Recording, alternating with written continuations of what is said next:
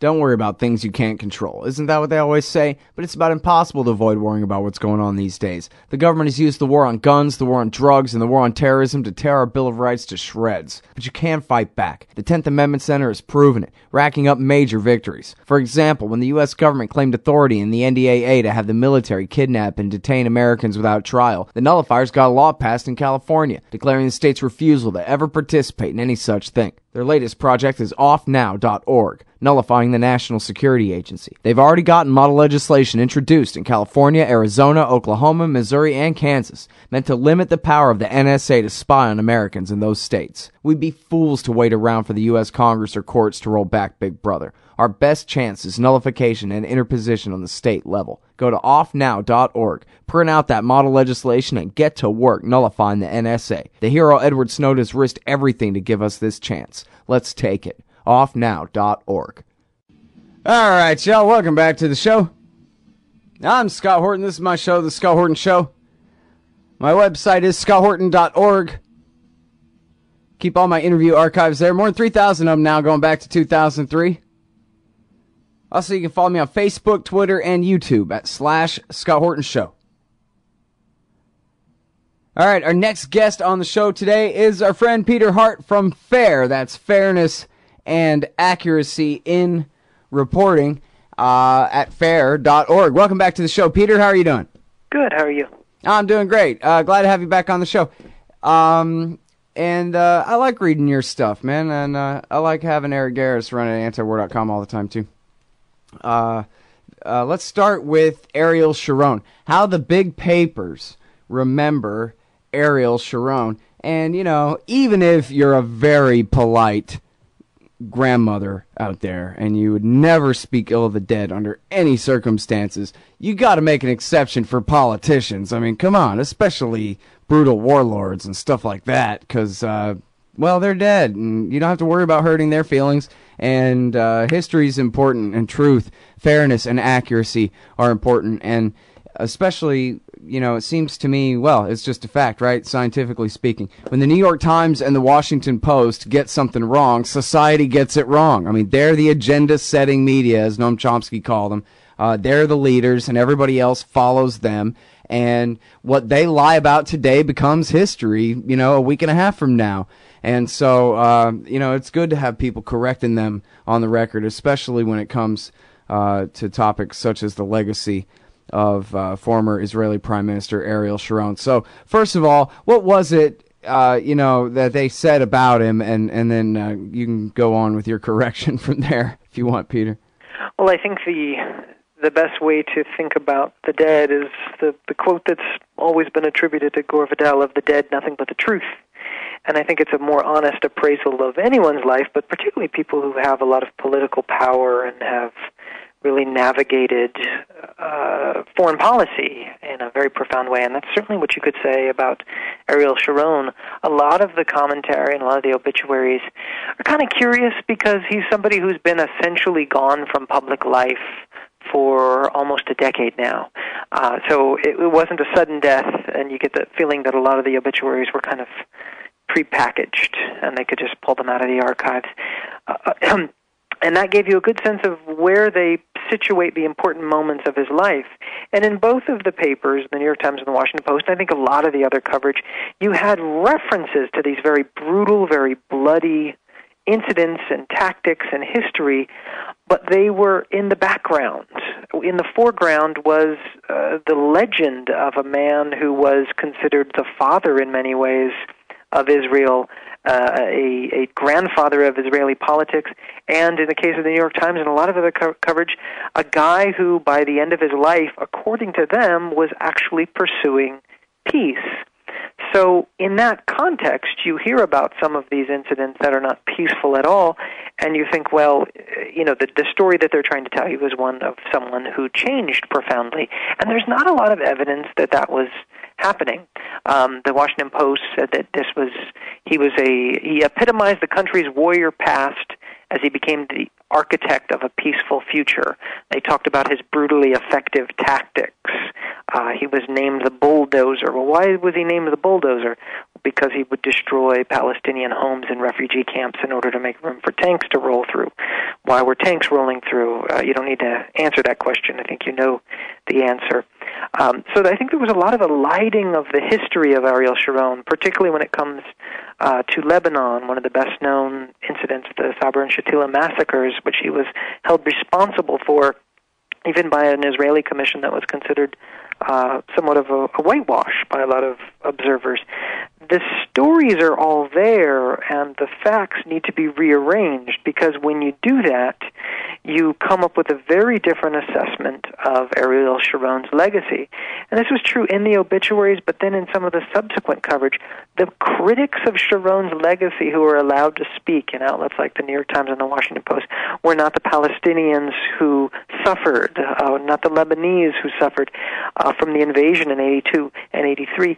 It was right-wing Israeli settlers who were still angry about Sharon's decision to withdraw a small number of illegal settlements from the Gaza Strip. Isn't that amazing? I think you look at those articles and you realize that's the debate that we're allowed to see in some of these media outlets. So you have one guy in the New York Times, a settler, who says, he came to make sure Sharon was dead. That was why he was showing up at one of the memorials. What did Palestinians, what did Arabs think, what did critics of Israeli foreign policy think? It didn't matter. What mattered is we need to hear from people who would lionize Sharon's legacy, and then people who would say he gave up too much. So it was sort of the right and the far, far right in Israeli politics. And it gives you a sense of, I think, how far the political discourse on Israel-Palestine has drifted in the direction of favoring a very militaristic Israeli approach, that we cannot have even a reasonable, fair-minded discussion of an extraordinarily bloody legacy of someone like Ariel Sharon. Yeah, and I don't know, maybe it's just me, or maybe, I don't know, with a little bit of help from you, Peter, people are starting to do better about stuff like this, because it looks to me, it's such, the language here is just too cute by half. Oh, yes, well, it was a very ambitious invasion of Lebanon. Yeah, in other words, he violated his orders and went all the way to Beirut and, ruined everything and occupied the place for 20 years and sowed the seeds, created Hezbollah in reaction. The Party of God grew up in reaction to his doings there and this and that. Oh, you know what? Let's call that ambitious. Good. And then brutal tactics. We'll change brutal tactics to brutally effective tactics. Oh, they were terribly effective, meaning just very. That's all. No question about who is actually on the receiving end of the brutality anymore. And for me, anyway, and maybe I don't get to speak for everybody, but it just seems so easy to see right through cutesy, coy little Washington Post language like that I start to hope that maybe that it starts becoming that apparent to other people. They start rebelling a little bit. That, like, come on. Just say brutal tactics when you mean brutal tactics. Why lie to me? I think so, and I'm hopeful about that. I'm also hopeful about the fact that there are places where people can have a more frank discussion of these things, and the venues to have that discussion are much greater and I think more powerful than they were 5, 10, 15 years ago. I think it's obvious to anyone, if you applied a simple moral test, is would another foreign leader with Sharon's record be treated the same way by the United States, particularly of a country that was not allied with the United States so closely? And the obvious answer is no, not in a million years. So that, I think, is the most important test for how we have this kind of conversation.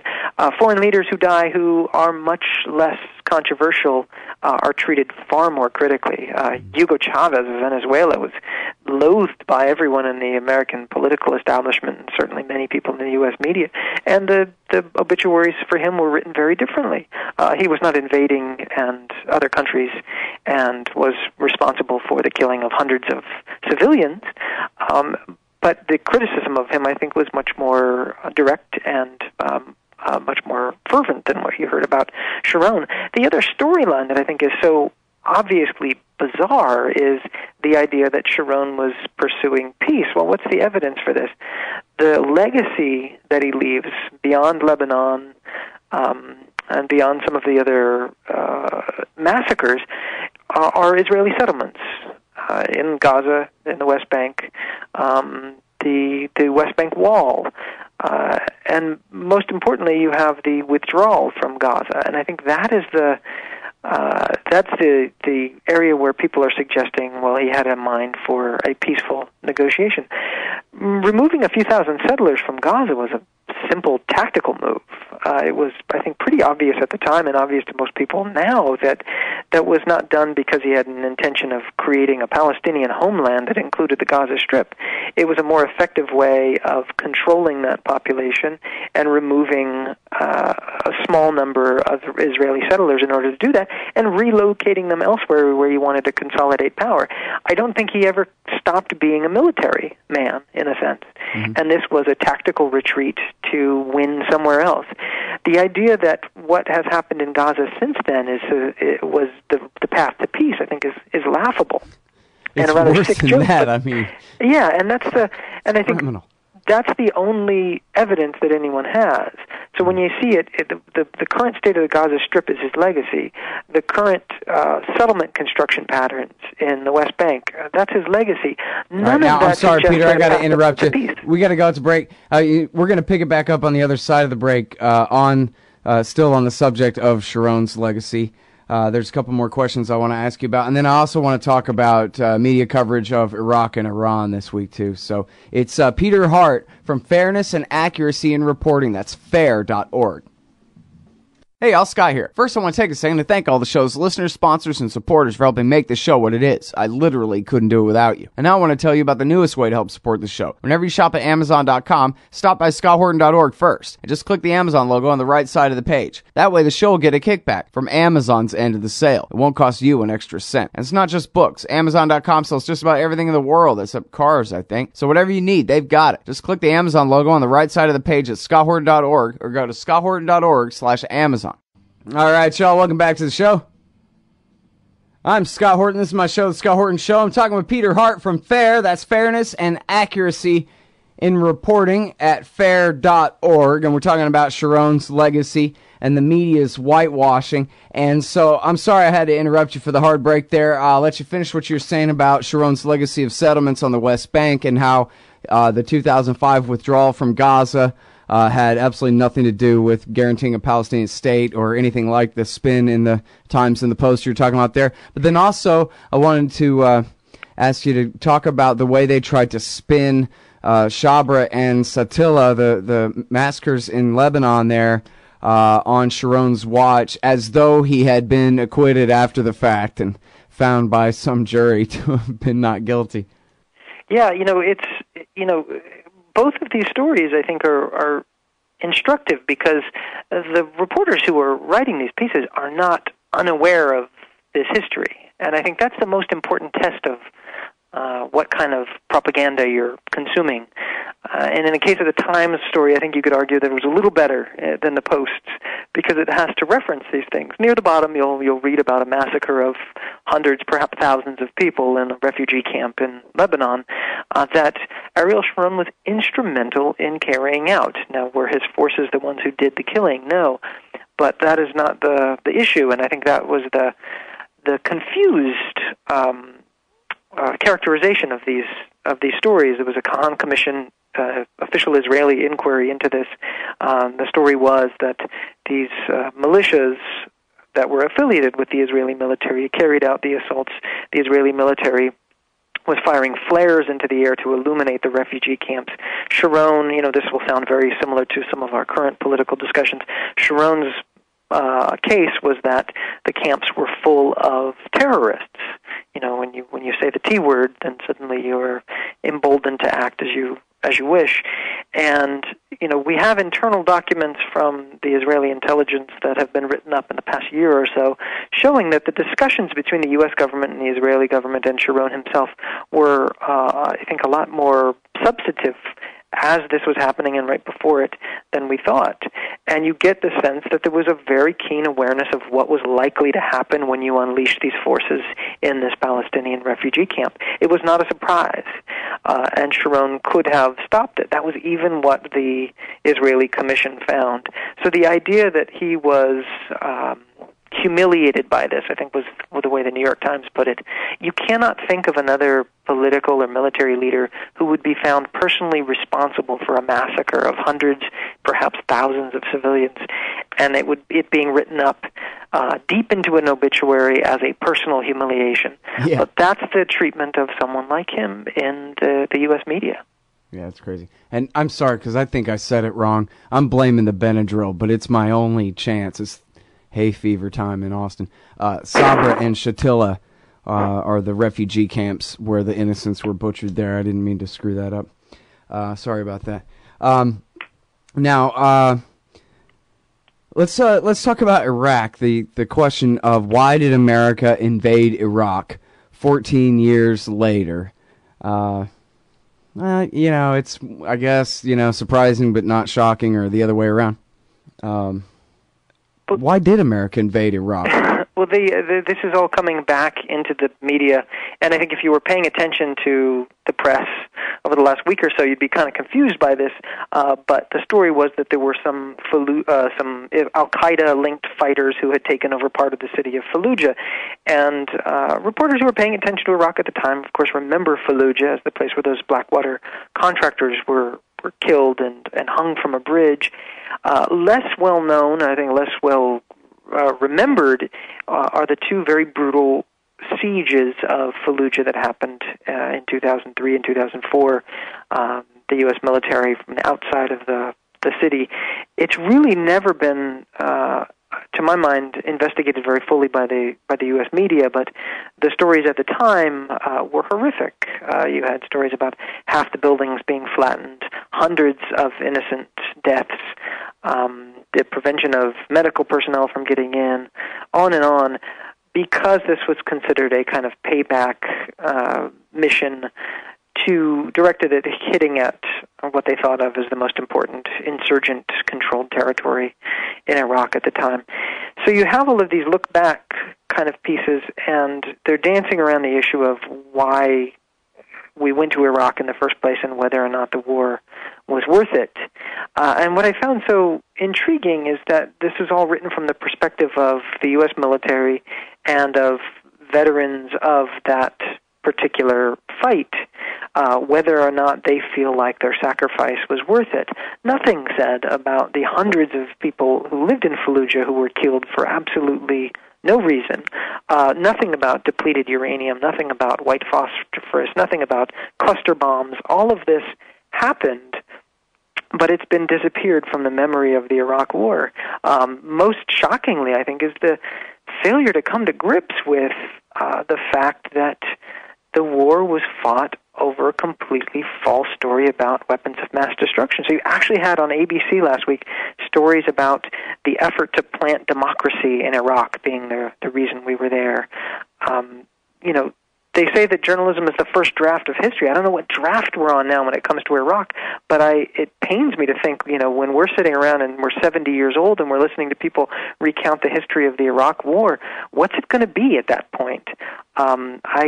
I feel like the possibilities are sort of endless, but I can't imagine sitting around with my grandchildren talking with them about the Iraq War to spread democracy in the Middle East.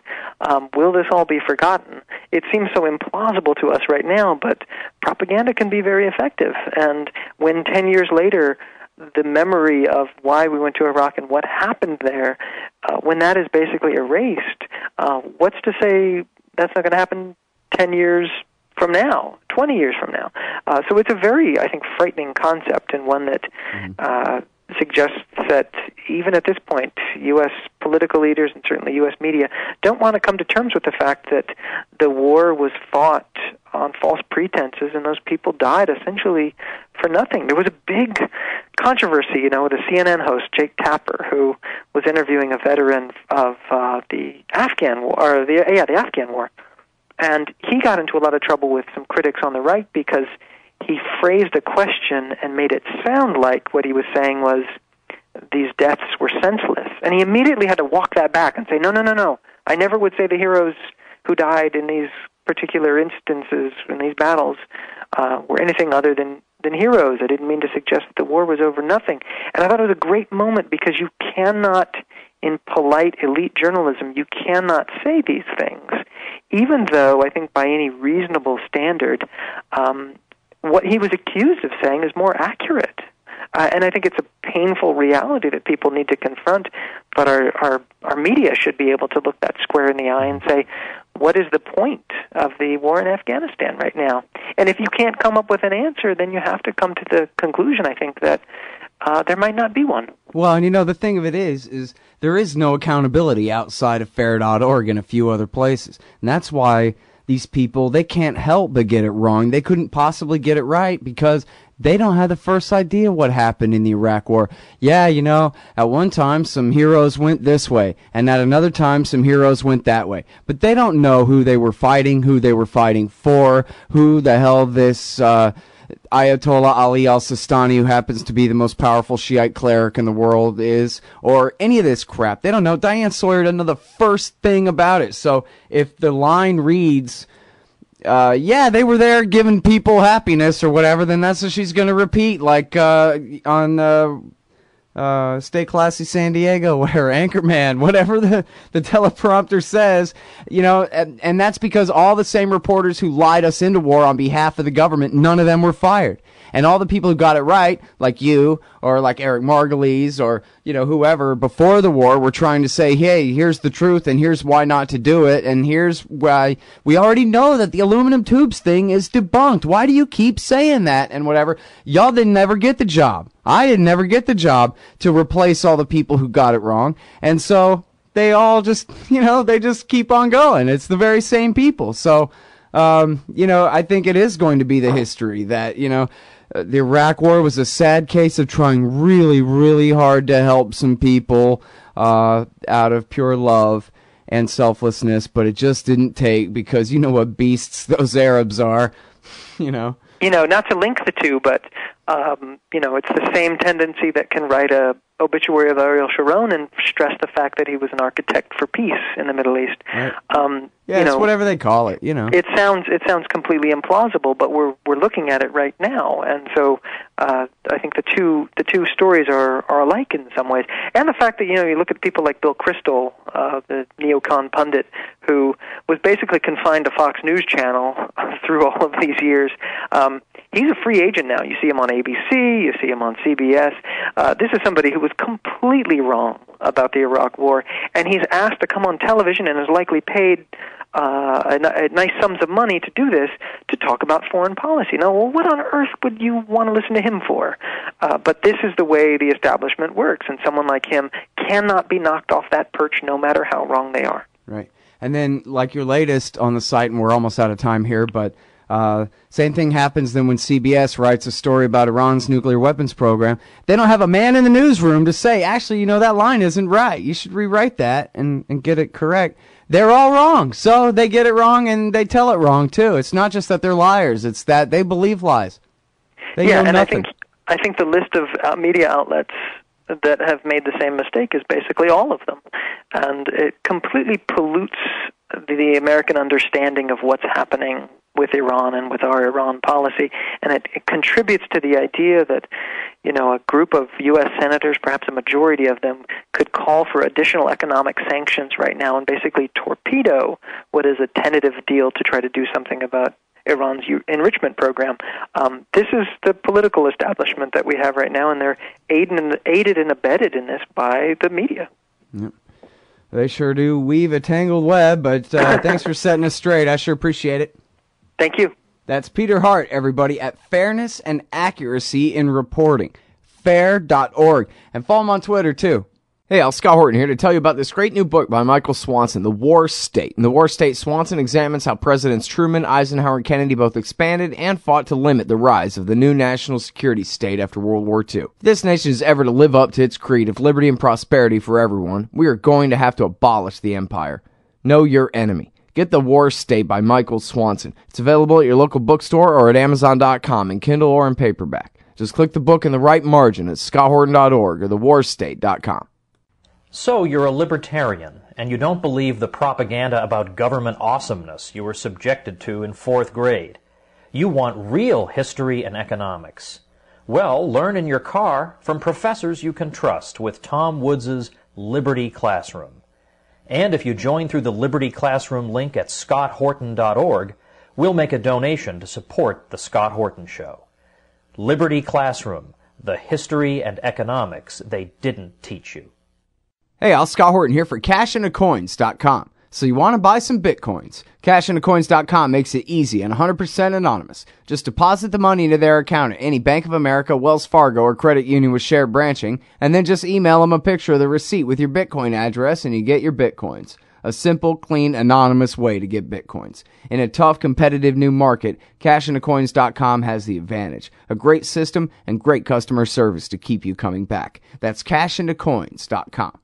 Hey, Al Scott Horton here for The Future of Freedom, the monthly journal of the Future Freedom Foundation at fff.org/subscribe. Since 1989, FFF has been pushing an uncompromising moral and economic case for peace, individual liberty, and free markets. Sign up now for The Future Freedom, featuring founder and president Jacob Hornberger, as well as Sheldon Richmond, James Bovard, Anthony Gregory, Wendy McElroy, and many more. It's just $25 a year for the print edition, $15 per year to read it online. That's fff.org/subscribe. And tell them Scott sent you.